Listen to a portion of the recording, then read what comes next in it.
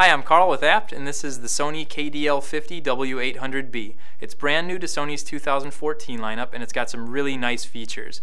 I'll start by talking about the picture quality. This one really doesn't disappoint. It's got their X-Reality PRO engine built in, so you're going to get really nice, vibrant colors, really deep blacks and bright whites. So overall picture is really nice on this unit.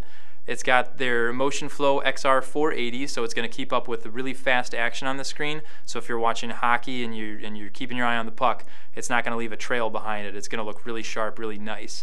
The design of the TV itself is really good as well. It's got a nice thin bezel and it's got Sony's new pedestal, so it's just a really small form factor. It doesn't take up as much space as some of the older 50-inch TVs would.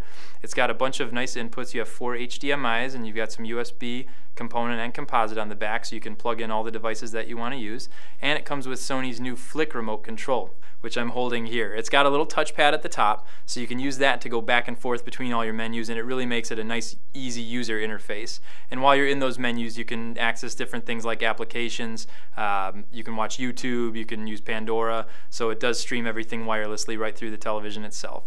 And that's the KDL50W800B. Check it out at abt.com and like, comment, and subscribe on YouTube.